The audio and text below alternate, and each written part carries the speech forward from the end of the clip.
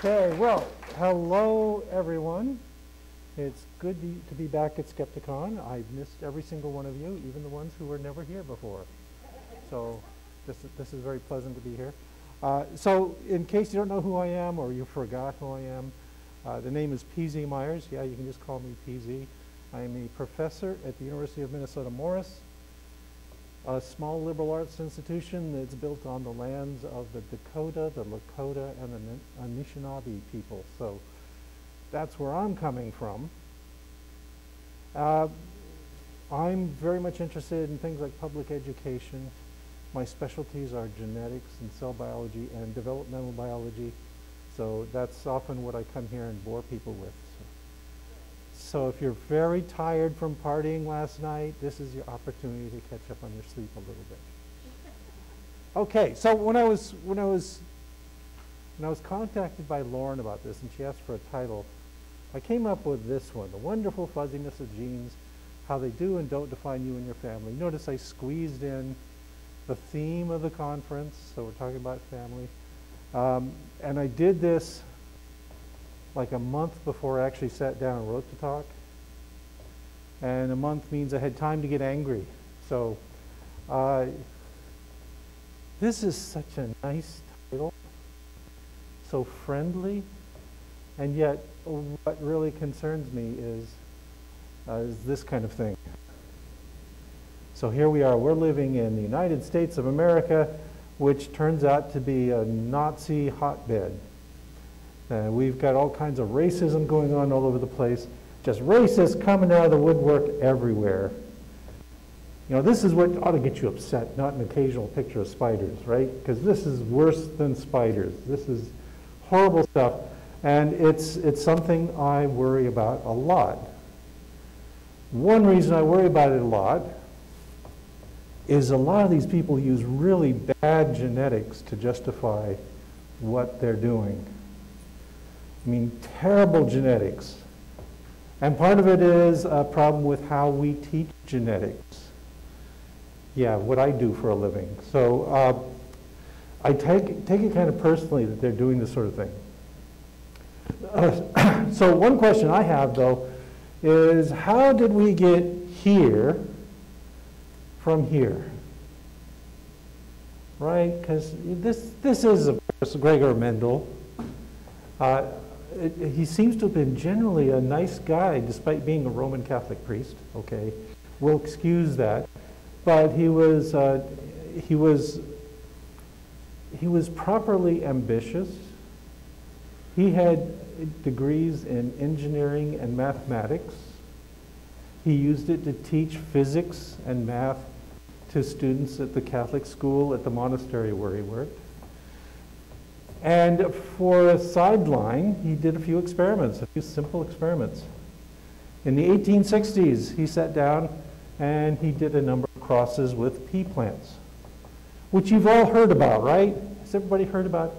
Yeah, the Mendel's pea plants and all this kind of stuff. It's good work. It was revolutionary work at the time, but it was not appreciated during his lifetime. So he published one paper, that's it up there, that's Research in Plant Hybrids, and he published it in a small journal, small European journal, and it didn't go anywhere. Nobody paid attention to it. Hardly anybody cited it. It was kind of lost to the world, as many scientific papers are that get published in small, obscure journals. He wasn't the kind of guy Charles Darwin was. Darwin was constantly corresponding with scientists all around the world and talking about his work and going, and if he didn't go to meetings, he had proxies who go to meetings and talk about these things for him. Not Mendel. He was busy. He was going to become the abbot of his monastery. He's doing all this teaching work there. I imagine he's doing various Catholic sorts of things, whatever those are, I don't know. But he did try. He corresponded with this guy called Carl Nageli. Nageli was probably the top man in Europe at that time studying the ideas of inheritance. He didn't come up with anything quite as revolutionary as Mendel did. Mendel sent him his paper, and Nageli responded by saying, this isn't so good. This is kind of boring. Why are you working on pea plants? Why don't you switch to something more interesting like hawkweed? Hawkweed, it turns out, has remarkably complicated genetics. So that was bad advice. And so it just kind of died. Nobody paid any attention to the paper. And then the paper just sort of faded away until 1900. Just sitting in obscure libraries and obscure journals, nobody reading it. I want to tell you, if you do read it, it will put you to sleep because it's all statistics. It's all tables and tables of numbers. And here's all these hundreds of experiments, these crosses I did. Here's all these results. It's like counting sheep, only you're counting pea plants. Okay, so it's just kind of lingering there. Now, before I go on, though, I want to emphasize something really important, and that is I've read what little we can find about Mendel's published work. I've read his paper. I've read some of his correspondence. There's nothing racist in any of it.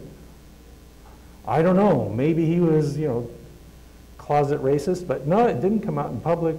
He seems to have been a fairly well-rounded sort of guy who didn't go in for any of this. So let me say, even though I'm going to be talking about how Mendel's work is going to get abused, Mendel himself is not a bad guy. Doesn't seem to be a racist bone visible in his body. And Mendelian genetics did not conjure racism out of nothing. Racism was there before Mendel, long before. And he predicted that his time will come, but it's not going to come yet. We're going to have to talk a little bit about racism as an Enlightenment value. Yeah, we've been through this, all of us atheists. And there was a long period when everyone was saying, oh yeah, the Enlightenment was wonderful. This is what we ought to sponsor as more of the Enlightenment. But when you get right down to it, there was a lot of crap, poisonous crap in the Enlightenment. So this is just a short, partial list, a tiny subset of the people long before Mendel who were proposing these ideas. So like Robert Boyle, Boyle's law? Yeah, okay. Yeah, so famous chemist, famous scientist in a lot of fields. Robert Boyle, back then in the 17th century, he suggested that all races descended from Adam and Eve. That's nice. Common origin for all the races of man on planet Earth. Yeah, he'd fit right in with Ensors and Genesis on that. But part of his argument was that Adam and Eve were white. They were definitely white. That Europeans were better because, as I quote here, they possessed stature, comely symmetry of the parts of the body, and good features in the face, unlike all those other races, of course. So this was a pretty common sort of sentiment. We're talking about the Enlightenment. It's the rise of the colonial period. Europeans are finally waking up. They're getting woke and looking out and seeing all these other places, and they are unable to resist the temptation to call themselves so much better than those. Then, of course, there's Carl Linnaeus, father of taxonomy.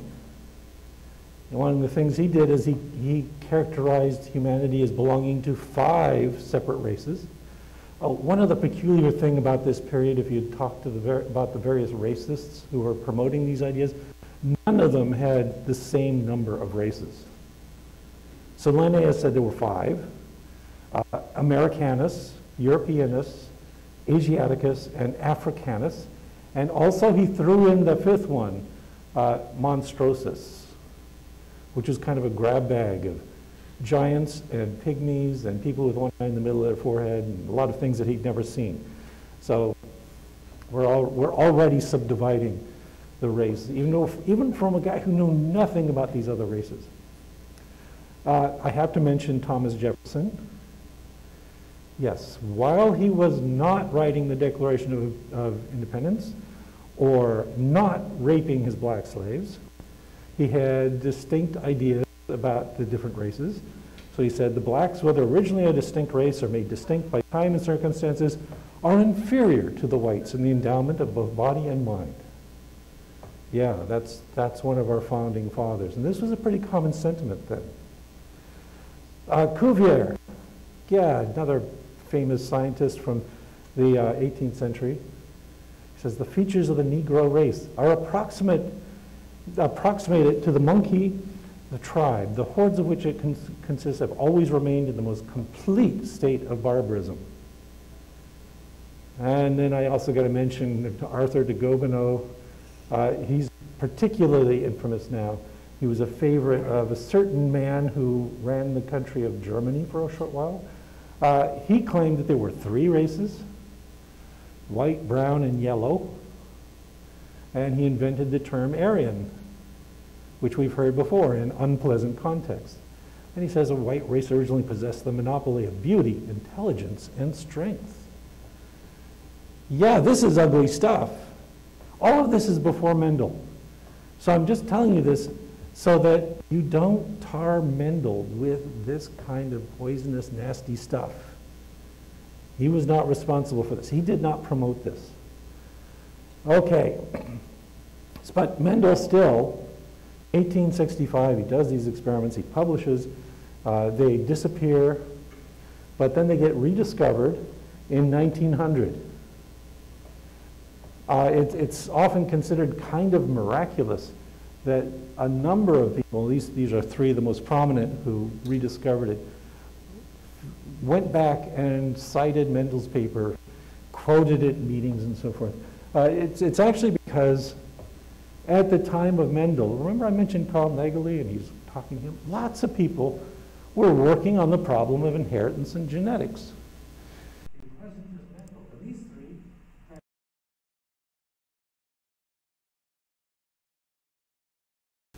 That in particular, for instance, at this time, we had all these amazing results from microscopy, histology, cell biology. We knew about chromosomes. People are watching it, chromosomes wiggle around in the nucleus and they think, hey, you know, those things, they probably had something to do with inheritance. We don't quite have a sharp idea yet, but it seems like there is something getting sorted out in the cell at cell division.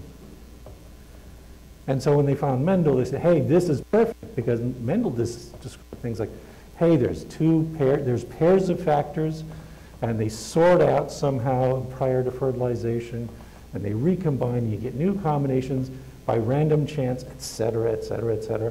It all sounds to fit their experimental models. So they rediscovered this stuff.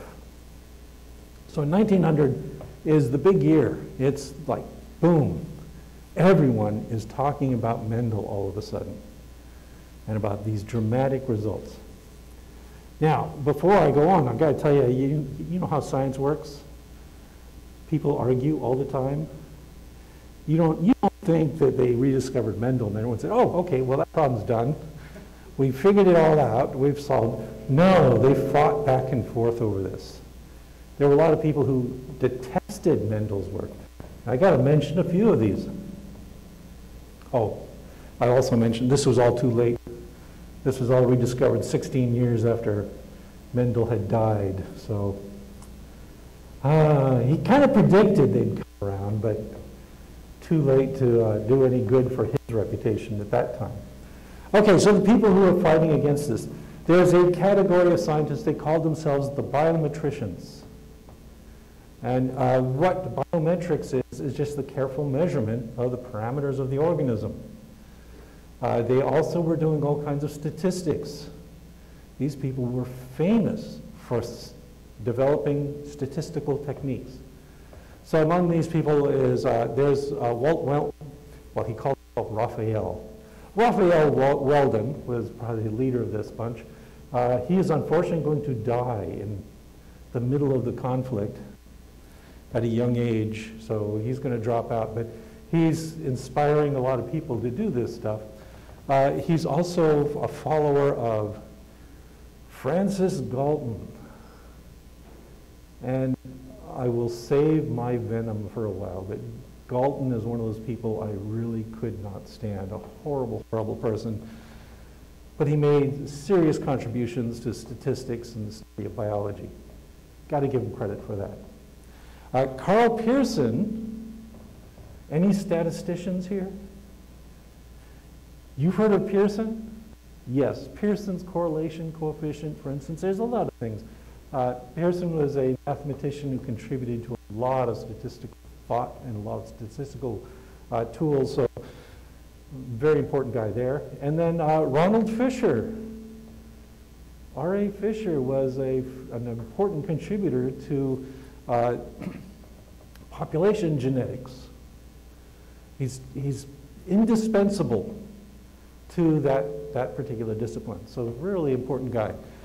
Curious thing about these people, Francis Galton is the guy who invented eugenics. Carl Pearson had a number of things to say. So he said, for instance, that white people were superior to others. He was kind of an important leader of white nationalism at the time. And Ronald Fisher, well, Ronald Fisher would go on to be a Nazi sympathizer in World War II. So yeah, you can see the kind of people we're talking about here. Weldon, not so bad, but he did favor eugenics. So yeah, this is a little collection of deplorables. Interestingly, those ones on the right, they've been in the news in the last few years because various colleges in England who had named departments after them or put up monuments to them were realizing, this guy's not exactly the one we want to honor. So there's been a whole bunch of cancel culture going on where people have been removing their names from various buildings. So yeah, that's kind of a deplorable thing there.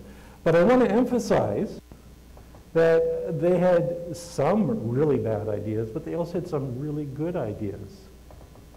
And those good ideas have lived on. Unfortunately, the bad ideas also seem to be thriving. But yeah, don't just throw everyone out because they had a few terrible, terrible ideas. Throw out their terrible ideas and think about the good stuff. Okay, so the biometricians are sitting there, and they're saying, no, it can't be Mendel. Mendel's wrong. They're disagreeing with Mendel all over the place. This is going to last about a decade before they wise up. There was also some defenders. So here's William Bateson. William Bateson, I really like William Bateson. Okay, among other things, he did a lot of work on early phenotypes. He looked at things like homeotic mutations, so how one part of a fly gets transformed into a different part. And so he's laying the groundwork for a lot of later evo-devo work. But he's also promoting Mendel's ideas. So he's gung-ho for Mendel. I throw in a couple of other, there are a lot of people who are defending Mendel at this time. I just mentioned a few. One is Edith Saunders, because I'm sorry, if you go back to the beginning of the 20th century, and yes, who's doing all the cool biology? Nobody ever mentions the women. So there, in genetics, there were a huge number of women who were making very significant contributions to the field. Edith Saunders was just one of them. She was a botanist, but also very strongly pro-Mendelian. She was seeing this in her own work, the kinds of Mendelian results that Mendel reported. And then I also had to throw in Thomas Hunt Morgan, because otherwise this is almost exclusively a British party. It's all a big club of British biologists and geneticists doing all this stuff. Thomas Hunt Morgan, of course, is an American. He's best known for his work with fruit flies. But he's going to establish the reality of Mendelian inheritance in his work. So we got all these Mendelians cruising away. So, you might ask, what's the deal? What's the difference between these guys besides rejecting Mendel? Well, there's a couple of points made here. One is that the biometricians argue that Mendel couldn't be right because there's this thing called continuous variation. That, for example, if I had everybody in this room stand up and line up, we'd see that there's a range of different heights It doesn't look Mendelian. It's not like there are short people and there are tall people and there's nobody in between. And the biometricians were rightly pointing out that, hey, you can't describe biology if you just say everything is a discrete binary, right? And the patterns don't seem to follow when you look at the inheritance of various things. The Mendelians, on the other hand, were big about discrete variation, abrupt changes. Bateson, remember, was doing all this work on homeotic mutations, where in a single generation you change a fly's antenna into a leg. So they think, hey, yeah, this fits with Mendel.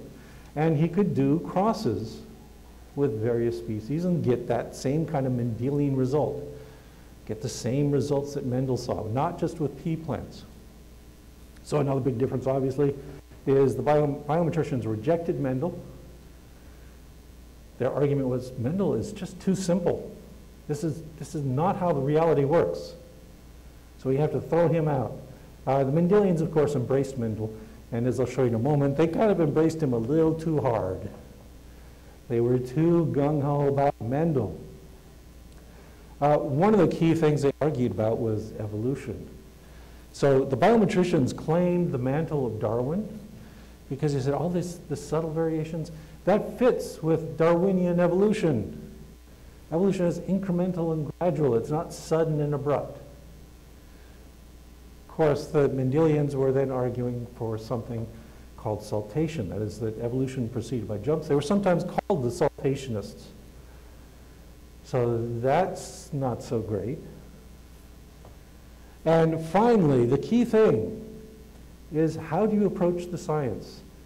The biometricians were basically pulling out rulers and tape measures and counting things and doing statistics. So they're doing a descriptive kind of biology where they're looking at the world around them and summarizing the variation that they see. Mendelians, on the other hand, were all about mechanisms. So how do we get these different processes out of cells? You know, what's the mechanism behind it all? And they were talking about nuclei and chromosomes and these concrete things that we could do experiments with. But let me just say, the biometricians weren't, I thought I had one here. No, not. So the biometricians and the Mendelians were fighting with each other, and I would ask you now, but I just flashed the answer to you. Who do you favor? Who do you think was right? Anyone got any opinions on them? Are you awake enough? You're in favor of the Mendelians? Yeah, I asked my wife that last night, and she said the Mendelians too. So, yeah, there's this kind of idea that the Mendelians are going to win, and they sort of did, but it's still not right to think in terms of two camps. This isn't how science works. But what we do in science is we like to pick and choose. Yeah, we're cafeteria geneticists. And we go through these different camps. We say, oh, this one was right, and this one was right. And what we have to do is combine these and come up with a better answer than just all Mendel or all non-Mendelian. So there's going to be a little struggle about this. So let's talk a little bit about these differences and how they were resolved. So we got these two camps. And you're saying, why do I have a picture of a horse there? And I'll explain. So as I said, one of the things the biometricians were into is continuous variation. And for instance, Carl Pearson wrote a really interesting paper that I reread just a little while ago. I think it's from like 1908 or something like that, where he took it as an example, pedigreed horses. If you think about it, that's a great tool for doing genetics because you got this long history, all carefully recorded. There's phenotypes carefully down. You got the lineage right there. You know who mated with who. It's a big deal. And Carl Pearson went through this and he said, you know, the rules of coat color don't seem to apply very well. That we're not seeing anything like dominant and recessive coat colors appearing. We're seeing gradations. And sometimes we're getting surprises because we do the cross and hey, you expect these two brown horses to give you a brown horse? And no, they don't. They give you a red-coated horse. So it was much more complicated. And that's good stuff. It's underappreciated now, but I think that's an important thing. The Mendelians, on the other hand, of course, are all going on and on about discrete variations and Mendelian sorts of ideas. And as I'll show you in a little bit, they kind of went overboard. Okay, and I'd actually give both camps a thumbs up on this one. That both are describing important phenomena. Then, of course, there's this business of rejecting Mendel. I'm sorry, biometricians, you lose on that one. You shouldn't just throw out Mendel. Mendel's got a lot of good, interesting concepts that are worth understanding. Mendelians maybe went a little too far. But also, I gotta say, it's never black and white. This is another lesson here, is that when you look carefully at the work of these scientists, they had rather nuanced views. So for instance, this is going to be almost impossible for you to read, but Weldon, for instance, wrote, I think that there must be an element in each gamete corresponding to every quality transmitted by it. Some of these may blend with corresponding elements of the other. Some may exclude corresponding elements of the other. Some may make a patchwork resulting in a particulate, what we might call variegated inheritance. So Weldon is reading, he wrote this in response to reading Mendel's paper the first time. And he's recognizing the important stuff there. That we need to understand that mechanism. And Mendel seems to be the tool to get at it. This next one, the differences in evolution. Oh man, I waffled on this one.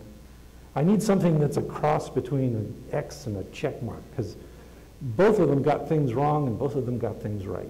Okay, so yeah, there is definitely incremental evolution going on, but we can also see discrete patterns of inheritance. It's when you look at populations that you really see the patterns emerge in complex, nuanced sorts of ways. When you look at individual cases like model systems like I work with, it looks a lot more discrete. So it's kind of a toss-up between both of them. And then, of course, hey, statistics matters. It's really important. I tell my students that you're better off taking a year of statistics versus a year of calculus, right? Because in biology, that makes more of a difference.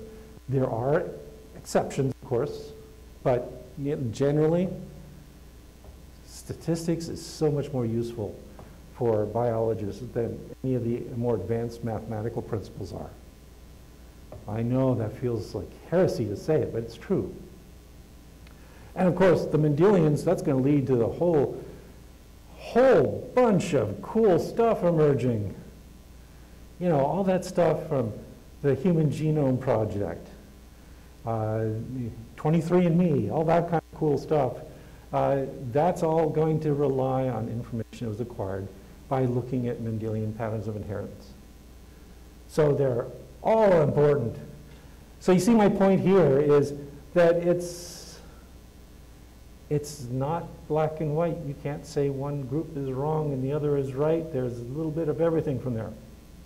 But I also pointed out that there was an overreaction, a really serious overreaction by the Mendelians, and a little bit too much enthusiasm for Mendelian genetics. So let me give you some examples of that, because there was this early pattern of trying to fit everything into a Mendelian model. For example, eye color. Who knows how eye color is inherited? Yeah, but yeah, you gotta know a lot of stuff to figure that, because it's complicated. But that didn't stop the Mendelians in 1907. Davenport, by the way, is a horrible person who was one of the early promoters of eugenics in the United States.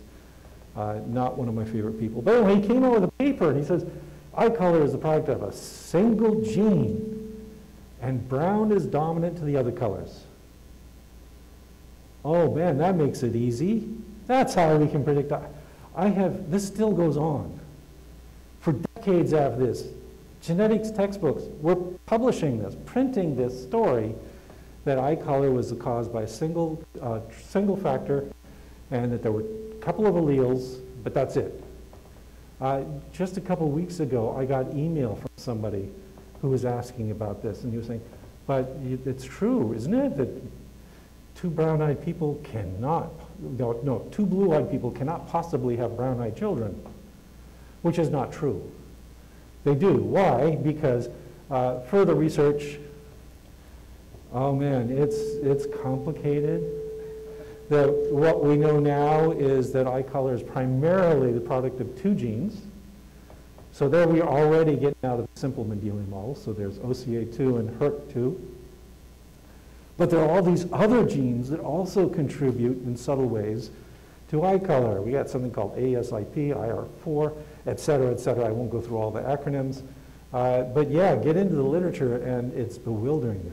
They have all of these little subtle nuances that they add to eye color. I mean, seriously, all you got to do is go to the makeup counter at any of the department stores and look at all the colors they have got there that people apply to their skin. We are very sensitive to these things. They're very complicated. So right away we see an exaggeration of the importance of Mendelian inheritance. Here's another, I talked about this a couple of years ago at Skepticon. So I'll just mention it briefly. Several years ago, there was a flurry of interest, especially in the tabloids, where they were saying, oh, hey, look at your fingers. That in men have stubby little short index fingers, and women have long tapered index fingers, and you could have this simple ratio of the length of your index finger to the length of your ring finger, and that would tell you all kinds of, I know, look at all you people looking at your fingers. Yeah, this was kind of thing that people who like to read horoscopes love to see, right? So yeah, we can just look at our fingers and we can determine what our sex is, and then they were saying things like gay men have long index fingers like women. And if you're bisexual, oh, your index and ring fingers are probably about the same length.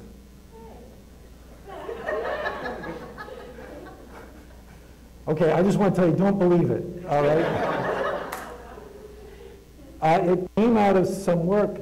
Here's the raw data from this. This is a set of measures. It's the ratio of the length of the index finger to the ring finger, and they publish the distribution. This is classic biometrician sort of stuff. Let's look at the range of possibilities here.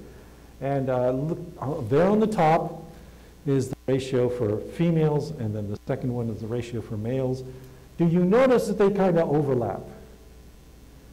There's a statistically significant difference that can be detected if you sample large numbers of people, but it doesn't apply to individuals. So again, stop looking at your fingers. It's not going to make a difference, and you shouldn't let your finger length determine who you marry anyway, right? But that's kind of irrelevant. So yeah, so they come up with these measures, and yeah, the ratio for men of index finger to ring finger was 0.98, so roughly the same. The ratio of index finger to ring finger for women is 1.0. Yeah. That's the magnitude of the difference we're looking at. So this is what I mean by there's kind of an overreach by the Mendelians.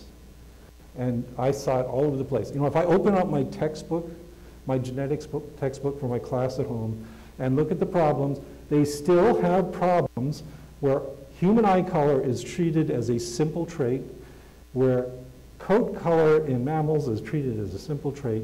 It doesn't work that way. So this is a problem. We got this going on all over the place. Okay. This in itself, though, you might say, well, okay, so there's, again, you know, horoscopes. People don't die over horoscopes, not usually. Why should we worry about these silly games that some people play that are over-representations of what Mendel said, that no reasonable science would accept? It's stuff of the popular press. But just keep in mind, States from about 1920 to 1940 was the world center for studying eugenics. that we had all kinds of stuff going on in this country that we try to forget right now. For instance, we had sterilization programs in the United States. We had a lot of people, both Mendelians and biometricians, going out there and saying feeble-minded people ought to be sterilized, that we ought to look at the ancestry of these people.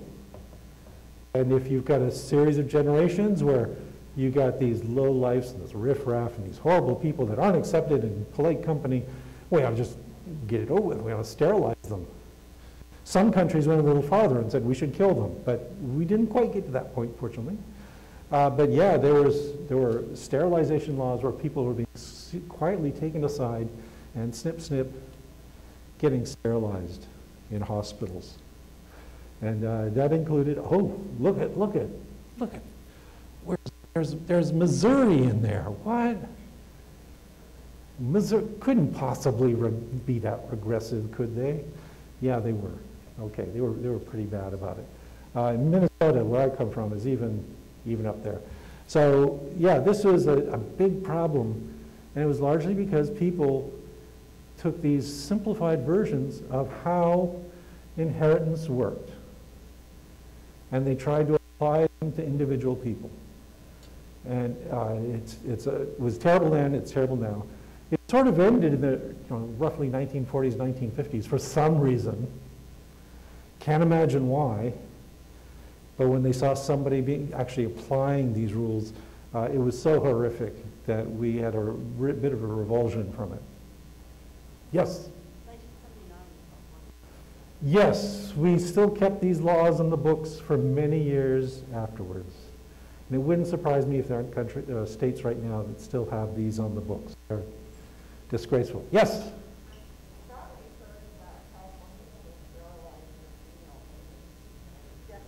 Are they? She would not be surprised at all. These ideas have such popular force that they just keep going and going and going. As I said, I still get email from people who try to impose the simple Mendelian properties on human inheritance. And I bet you Jay does too. Okay, so what do I blame for this? This is the idea I really detest. And it's a very common one. It's this idea of genetic determinism. I had to put it in creepy font to try and get across. Don't accept genetic determinism. Genetic determinism is bad, yet so many people think this is the way inheritance works. So this is just the idea that physical and behavioral phenotypes are specified almost exclusively by the genotype. If you go back earlier in the century, many scientists were actually endorsing this idea that, hey, you got one trait, it's associated with one gene. That's where we get this idea that eye color, for instance, would come from the properties of one gene. There was lots of arguments along these lines. I talk about Beadle and Tatum in my class who did this really groundbreaking work. Their hypothesis was that each gene specified an enzyme. And again, that's not pernicious in itself. It's not racism. It's just a very incomplete idea of what a gene is. So we got people, these kinds of things, that when you look at somebody, or you look around this room and look at people and we say, oh, I know what your genes are. No, you don't. Nobody does. It's so much more complicated. There's so many interacting genes that you simply can't do that. But still, genetic determinism led to all these things. It led to things like eugenics, IQ heritability. Oh, that one's still going on, isn't it? We had a president who was pushing this idea that that IQ is something that's fairly simply inherited, that if your uncle was a professor at MIT, you must have a really good brain too. It's not true. That's not how it works. It led to all these ideas of scientific racism, that we can look at black people, we can look at white people, hey, there's a difference there. Their genes are so different. This is where the problem comes from. And of course, this whole idea that gender is fixed. If you've got the inheritance of the female or male genetic characteristics, Well, you're definitely either female or male. You can't be something in between. You definitely can't change. You have to ignore the variety of complex factors that go into making up sex as well as race. Okay, so this is, to sum this up, you know, I'm on social media. It's a horrible thing to be on social media, but that tweet on the left captures the sense of it. So he says, every single scientist I know, sex can't be called a binary because we know it exists on a broad spectrum controlled by gene expression. Yeah, it's a complicated thing. But then you talk to the transphobes and they say, excuse me, but when I was 8, someone told me about X and Y chromosomes. Case closed. That's it. That's all there is. We also have this attitude on the right. People whose all of their core beliefs are at odds with the scientific consensus on literally everything. This is everything. This is gender. This is race. This is evolution. Everything. They are disagreeing with the scientists, and their comment is, how could all those scientists be so wrong? Yeah. I'm sure any of you who are scientists here who go on the internet know this feeling. Who are all these idiots, and how did they get the idea that they're so smart? I don't know. Okay, just to conclude though, I want to throw in one last thing. Because a good friend of mine, Adam Rutherford, who's a brilliant scientist, brilliant writer, he wrote a little piece about Mendel, just published last week in The Guardian. And it's basically my talk all in one short article, so I'm kind of embarrassed. Anyway, he wrote that we should know our own history. We teach a version of genetics as easily simplified to the point of being wrong. The laws in biology have a somewhat tricksy tendency to be beset by qualifications, complexities, and caveats. Biology is inherently messy, and evolution preserves what works, not what is simple. In the simplicity of Mendel's peas is a science which is easily co-opted and marshaled into a racist, fascist ideology, as it was in the US, in Nazi Germany, and in dozens of other countries. To know our history is to inoculate ourselves against it being repeated. And I would just say that in one sentence up there, hey, I should have just gotten up here and said this. We teach a version of genetics that's easily simplified to the point of being wrong. This is true. It's the problem. So I hope all of you are now aware. If somebody tries to give you a simple, pat answer to how genetics works, you can tell them, how could you be so wrong? And just shut them down, because that's our problem. All right. I think that's enough. I'll stop there. Lauren told me I'm not supposed to open the door to Q&A. How much time do I have left? Maybe none. Oh, hey, look at there. I got a few minutes. So if there are questions, I will flout Lauren, and I will answer. Yes?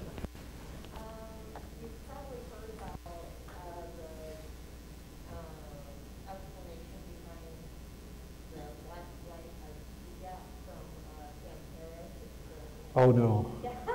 I have an uncle who's a psychologist, and he explained to me that the reason that he isn't getting that there is no gap is because the data on people taking the test and people who actually have a PhD in there and have data. But do you know where Sam Harris gets the idea that there is an IQ gap?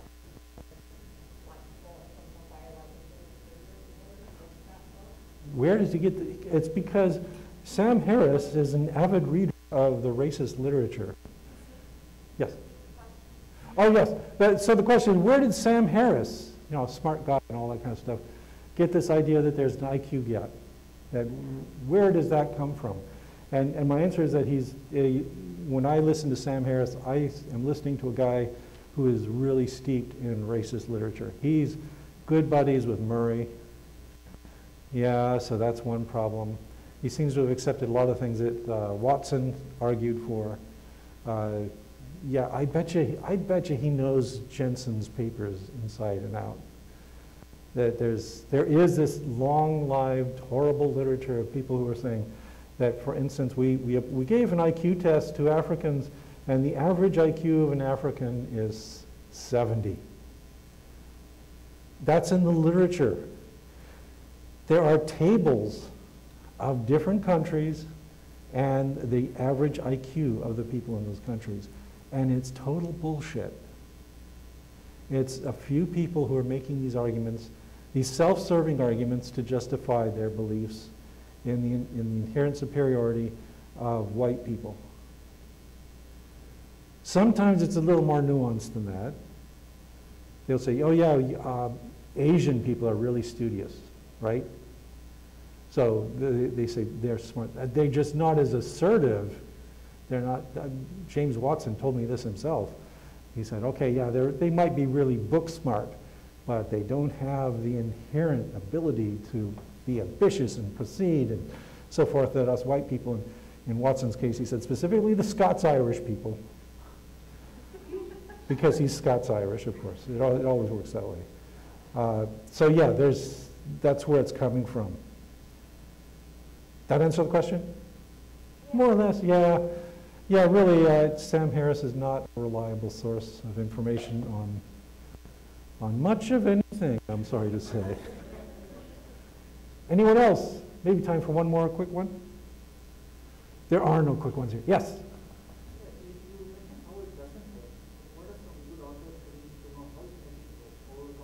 Oh, that's a good question. Yeah, so what are some good authors to read about how genetics works? I can give you a couple of one right here, Adam Rutherford. He's got a number of really good books. He's got one called How to Argue with a Racist, which basically goes through all this stuff and says why they're wrong and why we're right. Otherwise, Carl Zimmer. It's huge. It's a great big thick book. What was the title again? Something about his mother's laugh. Yeah. Anyway, look it up. Look up Carl Zimmer. He's got some good stuff out there. Much more nuanced take on all of these ideas. And generally, if you read the scientific literature, the kinds of stuff that the racists are promoting just doesn't get very far.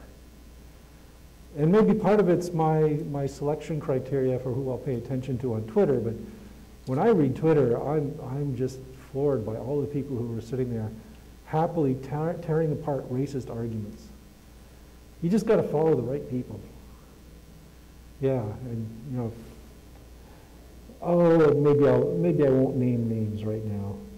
I understand, Lauren, that we're shy about getting sued. But yes, if you want to talk to me privately, I can give you some names of people you should not be reading. Okay, I guess I'll let it go at that point. All right.